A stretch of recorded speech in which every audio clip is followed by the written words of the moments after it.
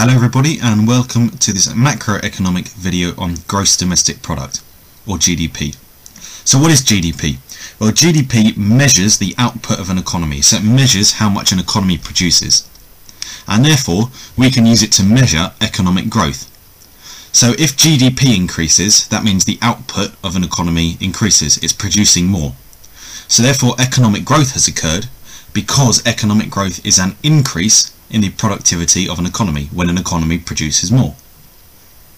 And GDP can measure two types of output. We can have national GDP, which measures the output of the whole economy, or GDP per capita or per person.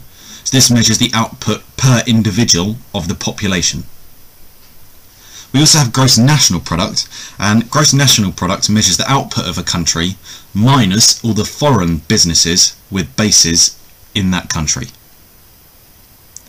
Now, we use GDP to measure economic growth, like I've explained, because GDP measures output and economic growth is an increase in output.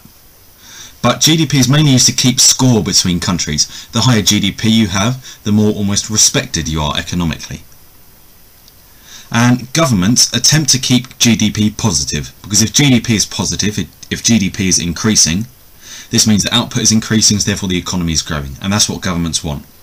And they also try to keep it stable as well, because if GDP is increasing at an incredibly rapid rate, it is likely this is unsustainable and will eventually crash, so there is economic decline.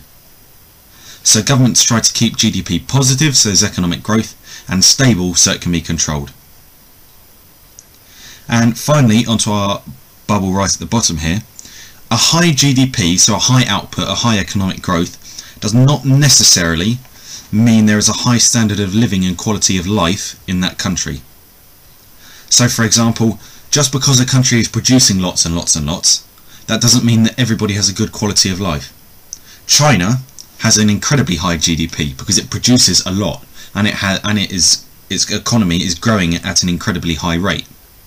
But still in China, 400 million people live below the poverty line, and hundreds and hundreds and hundreds of thousands and millions of people live on less than $2 a day and don't have enough proper food to eat. So therefore high GDP does not necessarily mean that there is a high standard of living and quality of life in that country.